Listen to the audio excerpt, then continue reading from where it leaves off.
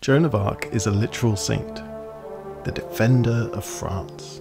From starting out as a peasant in feudal France, she had to battle to even be heard in her own time, and sainthood didn't come her way until just under 500 years after her death.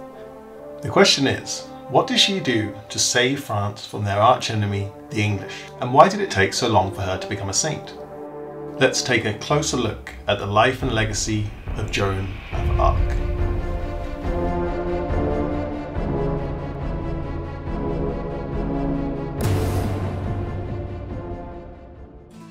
This is Chinon, where the French royal court is based. Joan of Arc has just arrived. There are whispers about her instantly, mostly because they have no idea who she is, and also because she's wearing men's clothing.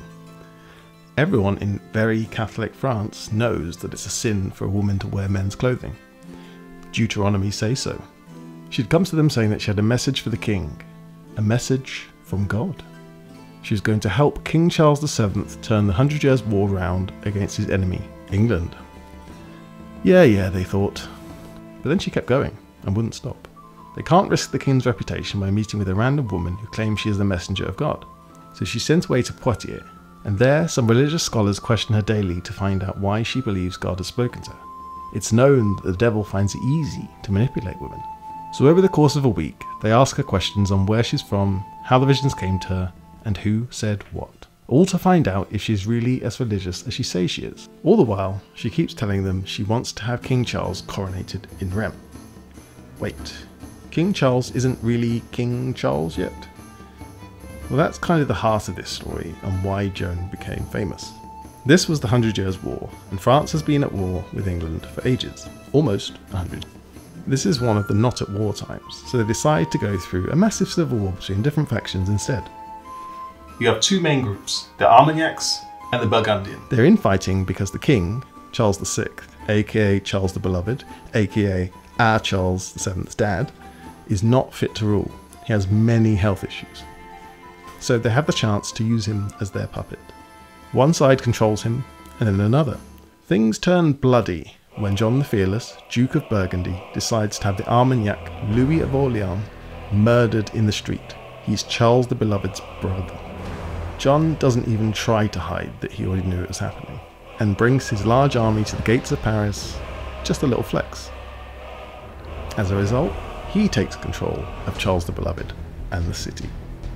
But he lives in fear. What if the Armagnacs come for him now? Both sides bring their armies out into the country, ready to make the civil war a proper one. Our King Charles, a prince at this point, joins the Armagnacs. They fight from 1411 to 1413, on and off. John loses control of Paris, because no one there likes him. At this exact moment, Henry V of England smells blood and shows up. He wins at Agincourt, a huge battle that kills a lot of the princes related to Charles the Beloved. Facing being wiped out by the English, the Burgundians and Armagnacs say they have put their differences aside.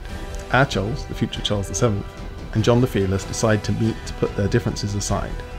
Everyone is careful to make sure this will be safe for everyone. John turns up, kneels in front of Charles, and while he's down there, one of Charles's trusted servants buries an axe in his head. The future Charles VII's reputation is destroyed. He allowed this to happen at a moment that France needed to unite against the English. John the Fearless's son, who will become known as Philip the Good, becomes the Duke of Burgundy. With all this chaos, and after sieges and battles lost to the English, Charles the Beloved is forced to name Henry V as the next King of France. This removes our King Charles from the line of succession. Henry also marries King Charles's daughter, Catherine, and they have a baby. Philip the Good aligns with the English. Anything to stop his enemies, the Armagnacs. Charles the Beloved, King of France, dies. Sadly for Henry V and the English, Henry V died a few weeks before the old king. In theory, the King of France is Henry VI. Henry and Catherine's 3 months old back in England. This gives Charles a way back to becoming king. The English are now threatening to break through from the north, and if they win the siege at Orleans, they would have the whole country open to them. And with that, we should check back in with Joan in Poitiers. The war is looking like a lost cause. King Charles and his closest advisors can see no way of winning it. Joan keeps talking about going to Reims and having him crowned king, but that's a non-starter until Orleans is free, let alone the rest of the path north they would need to get there. So she says, I will win at Orleans. That can be your sign from God. Everyone is surprised. She has no military experience, no training, nothing. But when they think about it, what's the harm? So they order her some armour and give her some troops. She's off to Orleans. Before she arrives, she dictates a letter to the English. She's going to win unless they choose to surrender. Their response? They take the messenger hostage. Meanwhile, Joan and Co are snuck inside Orleans. She's treated like a hero as she trots around the town on a white horse. Now what? Exactly. When the scholars agreed to this test, they simply told the king to give us some armour and men and see how it goes. So he did what he was told. And when they speak to Joan about tactics, she has a much simpler idea. Attack! They must have laughed at themselves. So naive an answer. They stall and wait some more. And then they remember that the king has said he believes she's from God. So they should really listen to her. What the hell, they say. They decide to attack. She's never seen a battle in her life. Probably not even seen death yet. Oh, I forgot to mention, she's only 16. The next day, they have a clear plan. Attack. The obvious thing to do is to attack the Bastille of Saint-Loup. It's a long, bloody scrap. The English are determined to beat the whore, as they call her. She sees blood and death for the first time too. But eventually, Joan and the French win the battle. She was quieter that night, but she wasn't looking to run away from the fight that lay ahead, and there was still a lot to do. The taking of the Bastille was important, but the English weren't done yet. She dictates another letter, along the lines of the first, and asks an archer to fire it into the English camp. She can hear them mocking and insulting her. Clearly, words aren't going to work. A few days later, Joan and Co decide it's time to attack. They win again. Bloody hell, everyone must be thinking. Maybe she is from God. You may be wondering what she's doing in all of these battles. She's not fighting. She's there carrying her banner, urging people to attack, very much there to boost everyone's morale. The English were now trapped in the Tourelle, a wounded animal. The next day, Joan orders another attack. Again, it's not easy. And then suddenly, Joan is hit near the shoulder with an arrow. She falls down. The French soldiers are looking shocked, as the hero might be dead. They're about to retreat for the day. But no. Joan stands back up and orders them to keep attacking. She was very one note, but what an effective note it was. The French start to scale the tower, and the English know they are done for. So what happens next? She has just become a hero to many of the French people by beating the English at Orleans. It was a miracle, a sign she had been sent from God. And it took just 4 days to win. The battle is won, but the war is far from over. Her king needs a coronation.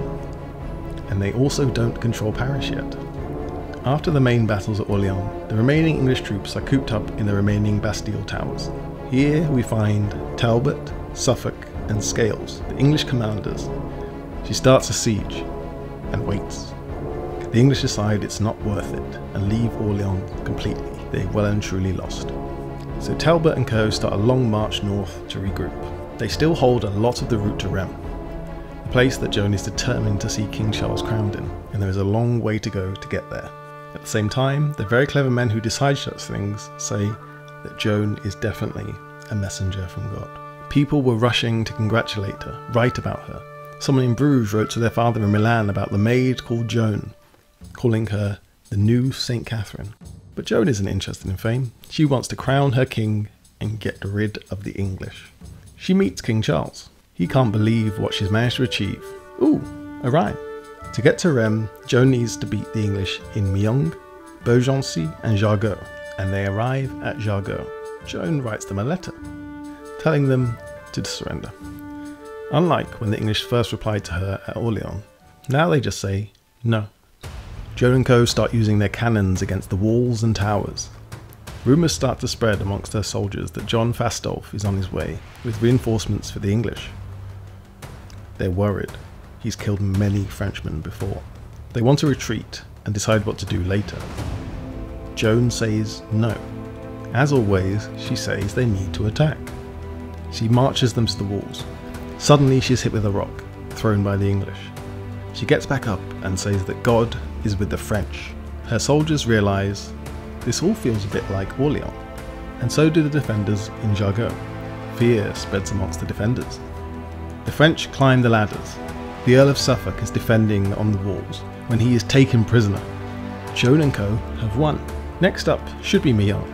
The problem is they can't afford another head-on assault, so they decide to attack Beaugency instead. Again, rumours of Fastolf turning up to save the day, but the English spread. He was actually close this time, but due to all the fame and attention Joan was getting, a one-time friend of Charles, who is now effectively a rebel, turns up. He is known as Richemont, and he has loads of men, and that scares Fastolf off. He retreats to Meung. Beaugency surrenders. The defenders are given safe passage to Paris for their good behaviour. So finally, Joan can face up to Fastolf, Scales and Talbot in Meung. The big showdown. They've just missed each other a few times now, and the English need to settle on a plan before she turns up. But they decide Meung isn't worth holding on to, and retreat north themselves. So what does Joan do now? Hunt her enemies down, of course. They aren't under safe passage. The English are in the woods. Fastolf tries a classic English tactic of protecting his archers with stakes in the ground, while the archers kill the enemy. This time though, a deer runs at them, and the chaos gives away their position. In the confusion, Joan attacks. Talbot and Scales are captured, and Fastolf manages to get away. First Orleans, then Jargeau, then Beaugency, and now Meung. She's captured 2 English commanders, all this within 7 weeks of her arriving at Orleans. A war that was going nowhere good for the French suddenly has momentum. But all along, Joan's mission from God wasn't to win battles. Those were just bonuses along the way. Her goal is to get the king coronated in Reims and get the English out of France once and for all. But it's still a risky trip. The English control the area around it. His other councillors and commanders want him to forget that idea and to attack the English in Normandy instead. He'll lead the army north to Reims. They find some towns, such as Auxerre, are feeling scared and choose to let them in, but not Troyes. This is where the treaty had been signed that disinherited Charles and made Henry V successor to his dad. And so the town had no intention of giving up their loyalties to the English. Instead, they start to defend. Day 1 of the attack blends into day 2. Those defending the town realise that Joan and the king's forces are bigger than they imagined. They hear nothing from Bedford. It's clear he isn't turning up. However, Joan's army is running out of food and artillery. The town is well defended. Can they win? Most think not, and think they should go back to safety and food. Guess who doesn't like this option? Yep, Joan. No money, food or artillery. Irrelevant. Who needs such trivial things when God is on your side? She'd have the king in the town inside 3 days, she says. Now the king's councillors had a dilemma: go home to safety or follow Joan at high risk. But if they went home, why had they followed her in the first place? Their decision was already made. They followed Joan.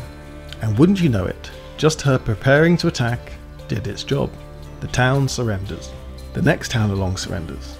They are so close to Reims. What will the town do? They send some noblemen of the town and kneel before the king. And Charles was in Reims that same day. And on the 17th of July, 7 years after his dad had died, Charles VII was crowned in Reims. The first part of Joan's mission was complete. So what should they do after this whirlwind journey? Maybe everyone can just chill for a bit. There's a civil war with the Burgundians under Philip the Good to sort out, and a little war with England to win. What Joan should do next is one of the big questions. What do you do with the sign from God that's given you basically everything you hoped for? Charles gives her some little tasks to do, but strangely he decides to start distancing himself from Joan a bit. Oh wait, England and Burgundy still control a little city called Paris, only one of the biggest cities in the world at the time, and the capital of France. It won't be easy. During the Civil War, no one has taken Paris militarily. So how does Joan handle the fact that no one has taken Paris so far? She attacks, naturally, charges straight for the moat, and she outnumbers the defenders 3-1. So they go for it. And then suddenly, Joan is hit in the thigh by a crossbow bolt. Her and her army have seen this before. She'll be back up in a minute, leading the charge.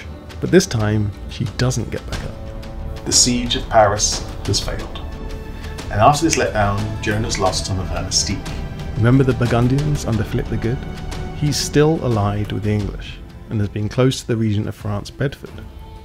But Philip has agreed to a truce with Charles and the Armagnacs. This means Joan is out of action for a while. Meanwhile, the boy king, Henry VI, has been crowned as King of England at the age of 8. And now his uncle Bedford wants to bring him for his French coronation. Ideally at Reims, but as we know, that's a non-starter now that Charles controls it. Along with Henry, the English will be sending their biggest army since his daddy, Henry V, invaded.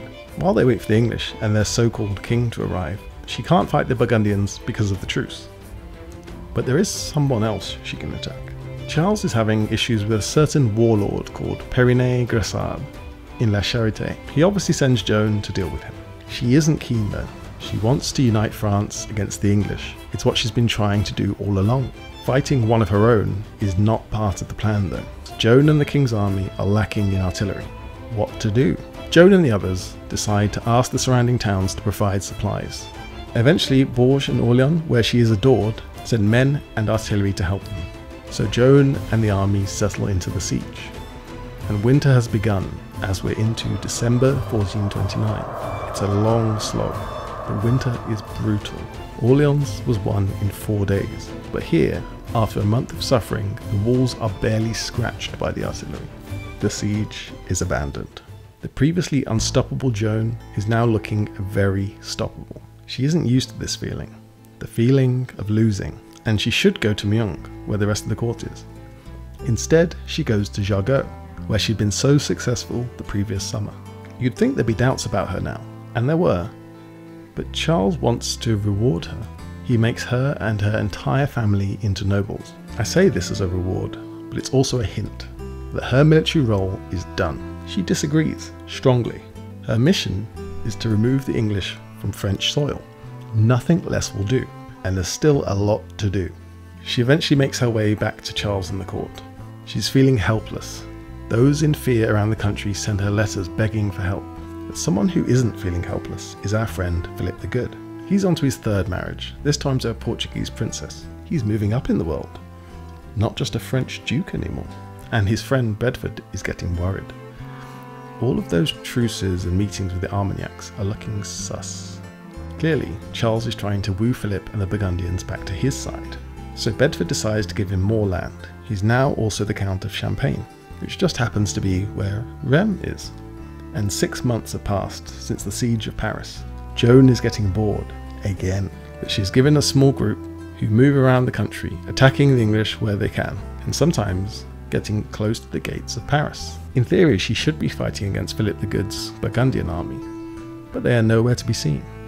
Instead, they are in Compiègne. Like many other towns, they defected from the Burgundians and English and instantly became loyal to Charles after he was crowned and was clearly winning every siege. The truce meant that Compiègne should have gone back to Philip, but the people there don't want it to. Philip isn't taking that lying down. He sieges it. It's a hard siege, but he doesn't care. He wants it. Meanwhile, further north in Calais, King Henry has arrived in France for his coronation, along with dukes and earls galore. The truces were never strictly observed anyway, but they expired a week before, so they have to wait in Calais. The fact that Philip is being so aggressive means Charles has given up on peace with him, so he sends Joan and her roaming band to help the defenders. She can't believe her luck. To add to this, the omens look promising. They are the defenders, just like at Orléans. There is a river that makes attacking it hard. Joan and the group decide to use the river to get in position behind the Burgundians and attack them when they least expect it. The only issue is that this is only recently conquered land, and the people are scared of the Burgundians, and so won't help Joan. They change their plan, and instead go to get reinforcements before heading back to Compiègne. The siege is getting worse for the defenders. She knows this is the time to attack. They ride out to fight the Burgundians and push them back. They go further back, and then she senses something isn't right. She turns around and realises what. The English and Burgundians had hidden a reserve group that wasn't in the initial battle. They now have her surrounded. Joan is screaming at her men to have faith in God. She'll have to fight her way to safety. They surround her and get closer and closer until the Burgundians capture her. Philip the Good goes to meet her, but we have no record of what was said between the two of them, After, he sends out a letter saying that she was a false prophet and it was foolish to have believed her in the first place. As a commander, she holds hope that Charles would pay a ransom for her as she was a military figure. But the Burgundians dismissed that. She was just an 18-year-old girl who had lied about being a messenger of God.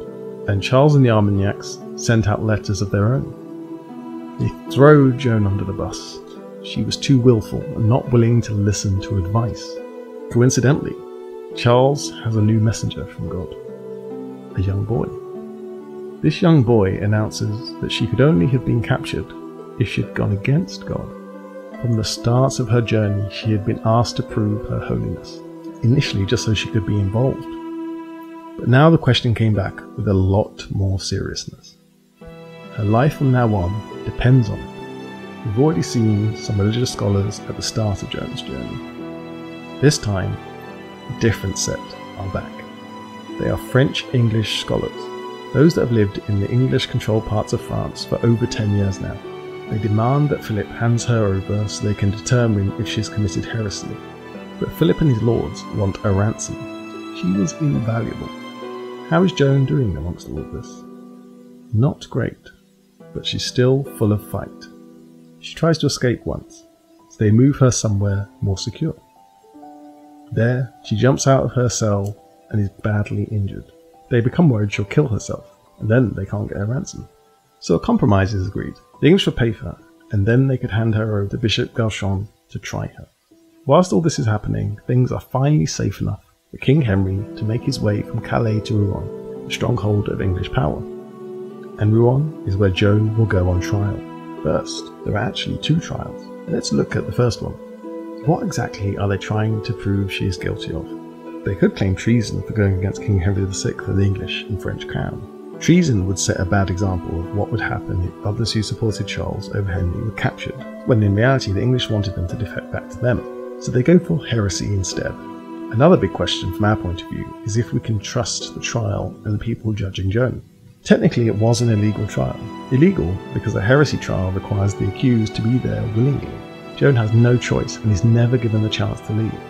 It's actually a genius strategy from the English. If you convict Joan of heresy in front of a Catholic court, then by extension you've made King Charles VI illegitimate to the people that support him. Also, bear in mind they are loyal to English France, who have hated Joan from the first time they even heard of her, let alone the amount of time she defeated them in battle.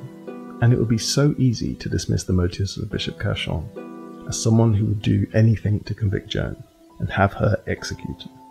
But as Helen Castor says, the trial was a chance to save a soul and a life, as well as vindicate the kingdom to which he, Galchon, had devoted his career. But first things first, Galchon and his fellow judges are determined to get poor, uneducated Joan to confess to heresy. It should be easy after all. They question Joan repeatedly, asking where she grew up, what her life was like before she saw the visions. They ask about a fairy tree that she played around as a child. Why did she refuse to marry a local boy when she was younger? Who speaks to her? Do these angels physically appear to her? Why does she wear men's clothing? They are trying to get her to say something very specific so that they can prove she is a heretic. But while she might have been uneducated, she was smarter than they thought. She answers in ways that wouldn't incriminate her, at first anyway. But this goes on and on. Loads of questions.